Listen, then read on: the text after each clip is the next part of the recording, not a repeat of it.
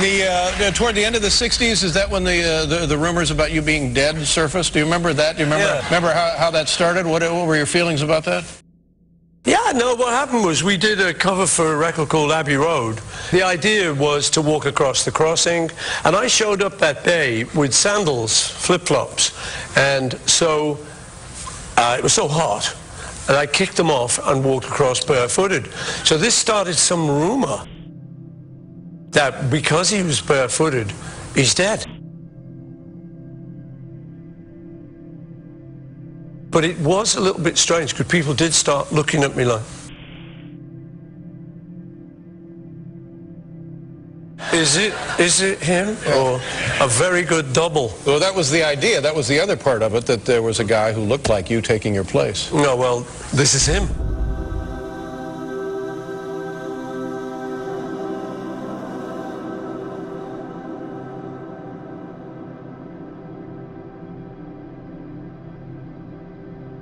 Or is it? Or is it?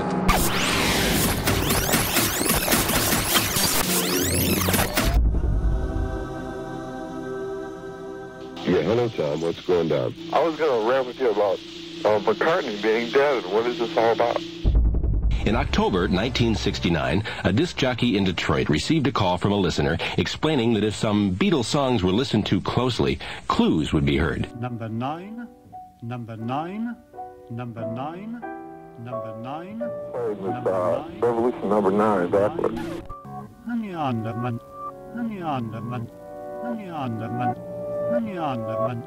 Even though there were past attempts to spread the rumor, this time it really took off. It is 22 before the hour of 1 o'clock, WABC chime time. The fact that there's something very strange about the Beatle Paul, the fact that the Beatle Paul may be dead. McCartney was killed 3 years ago in an auto accident and a double put in his place. That a rumor had circulated through London that Beatle Paul McCartney had been killed in a car crash on the M1 motorway. There arose a rumor that Paul was really not Paul, but an imposter. The theory on Paul's death says he was out alone in his Aston Martin. He crashed and was decapitated. A Paul McCartney look-alike has been impersonating him ever since. The fans say they can prove it in the songs, in the jackets to the record albums, and in other places. Clues by the dozen are lurking. 3 of the Beatles wear a red rose, while McCartney wears a black rose. Paul is the only one standing with his back to the camera. Inside the cover, McCartney's look-alike is wearing an armband with the letters OPD, which in England means officially pronounced dead. The McCartney situation is real. They replaced him with somebody special and did some plastic surgery. Calipers on the bridge of the nose will show that there were not 1 but 2. Did the measurements and everything. My Lord, there are 2. Then we got Dr. Henry Truby. Dr. Henry Truby. Somebody else was singing at a time when the fans and when the label would indicate that it was Paul McCartney. Are you really telling us that the original Paul McCartney was not the later Paul McCartney, that there really was a double? It really is. It's more like it. Come on! It's the best Paul McCartney we've had. Refined, cleaned, groomed, and had more talent than the first one.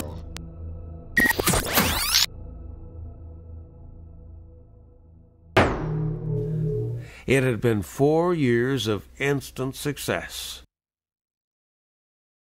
The Beatles had become gods. Nobody heard anything, or not even, a basic beat, I don't think. They were too busy tearing each other up.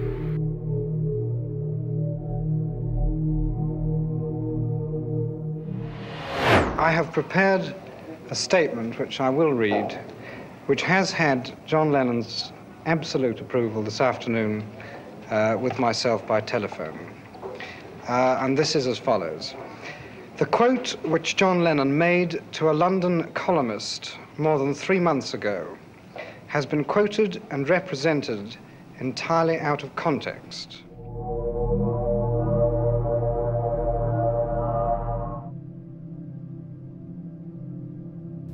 When John said the Beatles meant more to kids than Jesus, a Beatles boycott in the southern states began as the Beatles toured the U.S. for the last time in August 1966.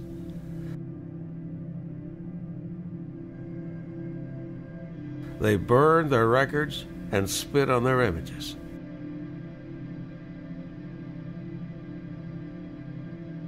But before they burned the records, they had to buy them. We meant more to kids than Jesus did. I was just saying it as a fact. My view on Christianity is directly influenced by the Passover plot by Hugh J. Schoenfield. I was using expressions on things that I just read. The Passover plot speculates that the Bible is a hoax and that Jesus didn't die on the cross. Jesus survived, and in order to create a new religion with himself as the Messiah, he made people believe that he'd risen from the dead. He said to me once that the children of 2000 will be listening to the Beatles. By 2012, the masses will be where we are today, and Paul should be Jesus by then.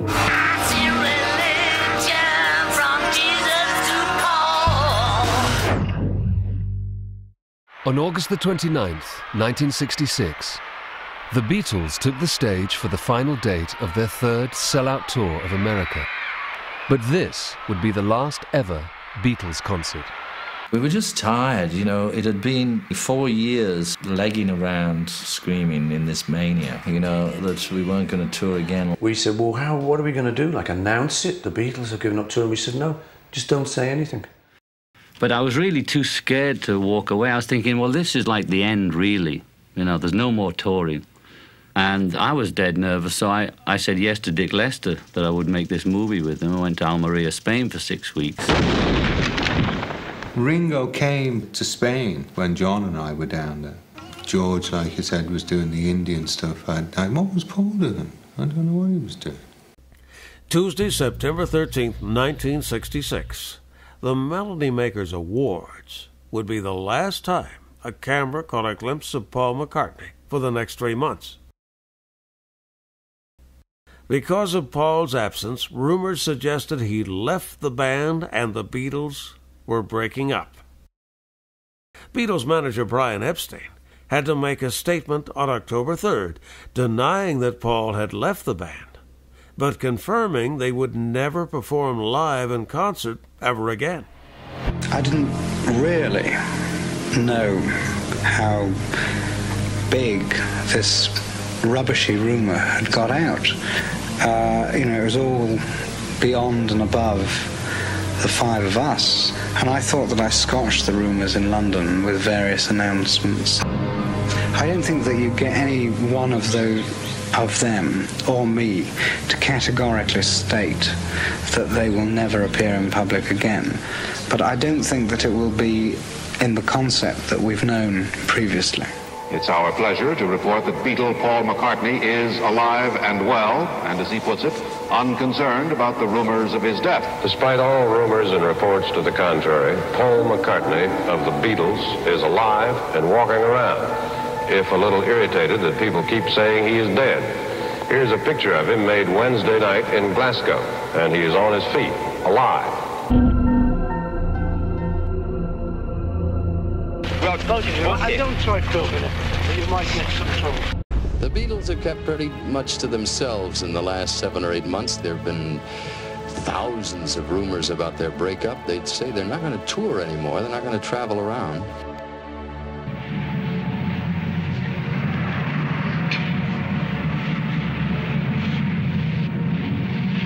Hey, can I have a word? Are the Beatles going to go their own ways in 1967?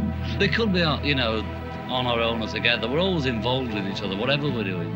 Do you foresee a time when, in fact, the Beatles won't be together and that you'll all be on your own? No. Do you get, have you got tired of each other? No.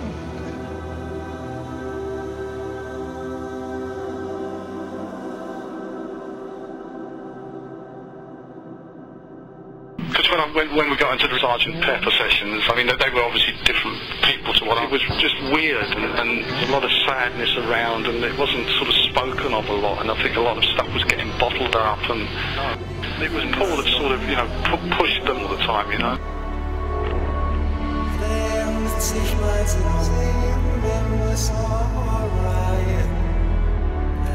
First ending is not today.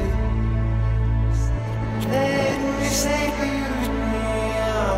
First I'll serve every breeze.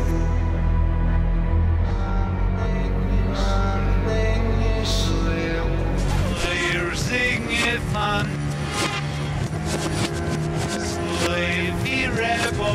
Right at the end, the guy comes up and he says, "I buried Paul." See if you can hear it.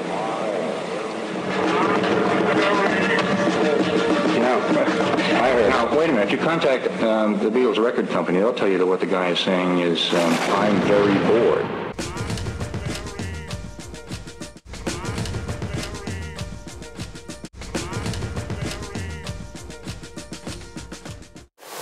Funny crowd, but it all sounded like I buried Paul. But we didn't even think of that. I mean, of course, there's a slight chance that John did without telling me. End of Strawberry Fields, I'm saying cranberry sauce. Cranberry sauce, not I buried Paul. And the rumour was started, obviously, by some madman. We sent out Strawberry Fields forever. We were convinced a few lads had discovered the backwards message.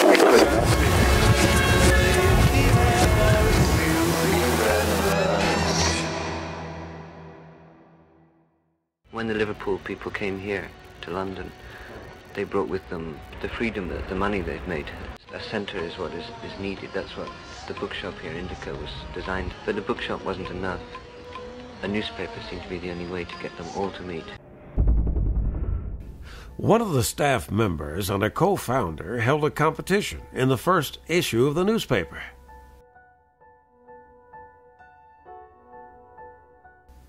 His name was Jan Iarkomo, apparently a Polish filmmaker.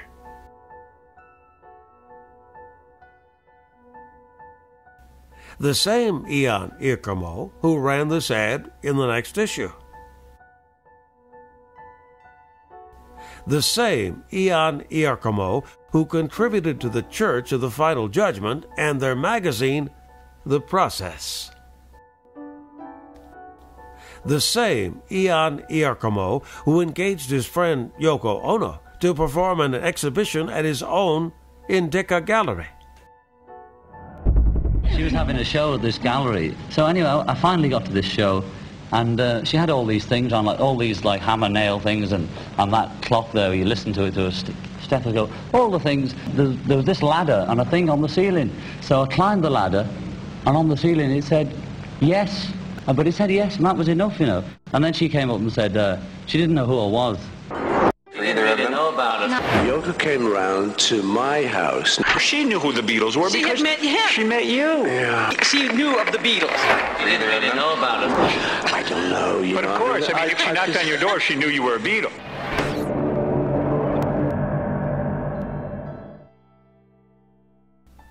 The same Jan Iarkomo that wrote Paperback Writer.